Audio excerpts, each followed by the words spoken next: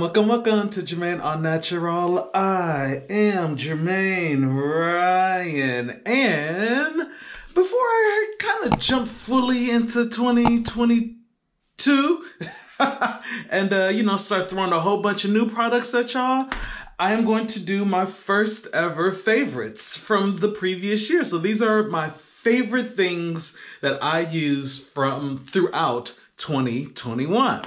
So now these are all things that I would definitely recommend. These are also things that because when I do my reviews, I talk about what everything says, what it did, and if there's anything that I need from it. These are all products that I didn't need anything from them, like nothing.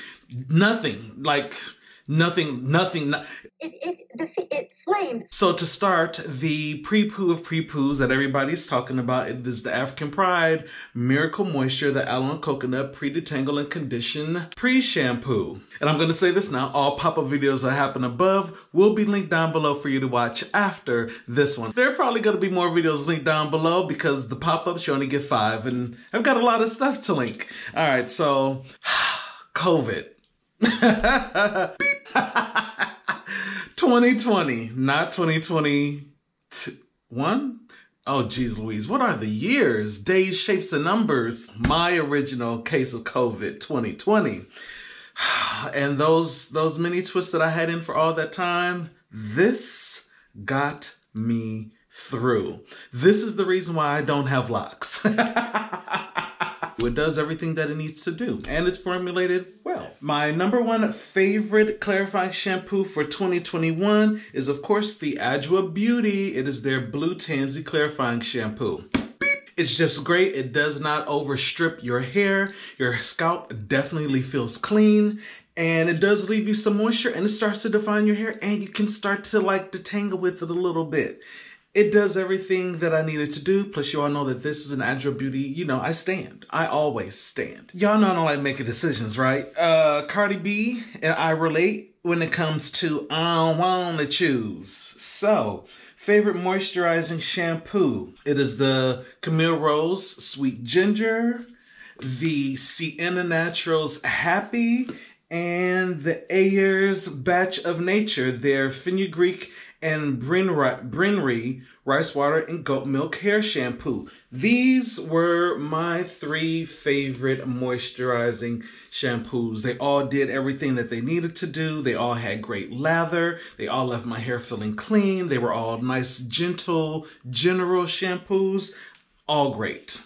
Next are other items that I don't use too often, which is going to be my rinse out conditioner. So the only one that I do still have a little bit left of is the Sienna Naturals Untangled. This is a good ass rinse out conditioner. Number one, it's very conditioning. It's very softening. The thing about this though is that you can detangle with it so easily. That was so good.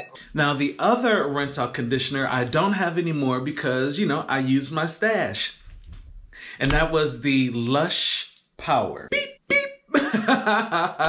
Same thing with that one. It is formulated very, very well. LUSH, we know. If you know LUSH, then you know LUSH on the formulations. Again, the detangling is such a breeze. The other biggest factor to me with that one was the scent and that smell of the maple syrup smell. Oh, I mean, it just radiates warmth, sugary warmthness. It's just, I love that rinse out conditioner. All right, so moving on to deep conditioners. So you have to break deep conditioners up into different types, right? Yes. Okay, good. So for my favorite moisturizing deep conditioner of 2021, I'm gonna go with the Curlsmith, the Hydro Cream Soothing Mask. Again, the smell, so good. Hold on, let's play with the smell again. I love the smell of that. Again, I was able to very easily detangle with it. It left my hair very, very moisturized. It clumped my hair so very well when I applied it and when I rinsed it out. It really, really set me up for a good wash day. And then, of course, the ingredients are phenomenal.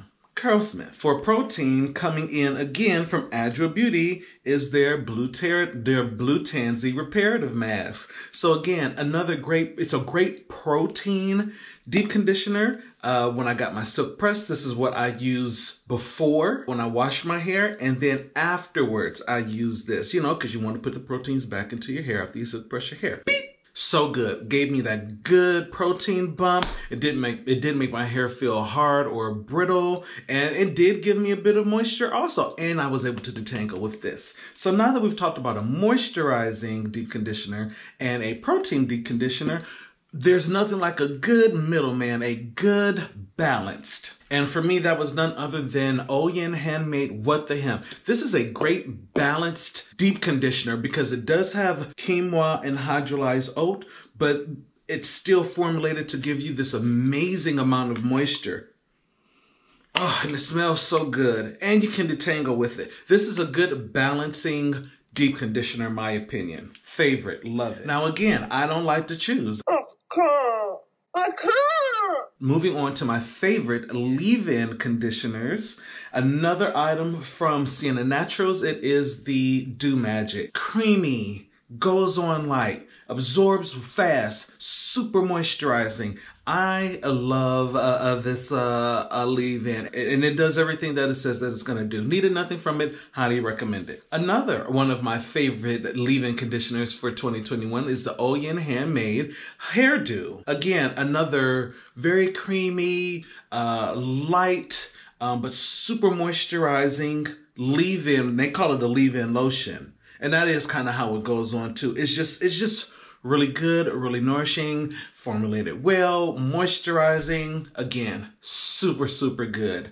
And Oyin was like one of the first brands that I started using when I was growing out my hair, so I'm very, very familiar with this. But just revisit it again for 2021. It hasn't lost anything. It still packs a punch. I didn't do a whole lot of curling creams just because I am a gel guy. I like a hard hold. Give me the crunch. So I didn't do a whole lot of curl creams, but the one that I did try that I do like is from LUSH, and it is their Curl Power.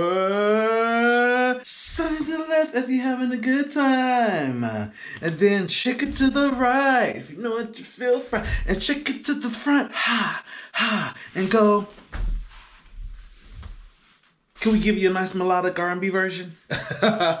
So good. The smell is just, smells so good. And it left my hair so shiny. It is definitely a medium hold, but it was really, really good. It was a solid medium hold too. And it left my hair shiny and it left my hair smelling so, so good. Highly recommend. So now that brings us to gels. Gel. I kind of went back and forth with this one. And even though I could have went with a couple different ones, there was one gel that I used 2021 that just took the cake. It just, the bee's knees, the cat's meow. Oh, I should have had Momo come in for that part since he always want to meow any other time I'm doing a video. It gave me everything that I needed from the gel. It was a long anticipated. So for me, builds anticipation, builds anticipation. Come on. It was the Camille Rose Curl Maker. I love this gel. I will always keep this in my house. This gel does everything for me. Smooths the hair. Beep. If you watch that video, like when I raked it through, like you know how when people go through and they're showing you like, you know, the texture shot when they've applied it and you can still like see a couple of strings or two of hair. It's kind of still kind of, you know, they're not fully clumped. This clumped them. All of it. If you haven't tried it, you should. If you don't like it, then you have the right not to. It doesn't mean that there isn't anything wrong with you, but you do have the right to not like it. No, I'm just playing. Or am I? I love this. It gives me all the definition. It gives me the hold that I need. It gives me moisture. And it gives me all of the movement. This was my gel for 2021. I'm in love with this gel. That's all I'm saying. And to wrap this up, you all know that I don't do a whole lot of oil because it seeps into my face and then I be greasy. So I typically only do oils on my ends, but I did try an oil this year that I did apply to the length of my hair and it did not seep down into my skin. In addition, it smells good. And that is the Sienna Naturals. It is their Lock and Seal.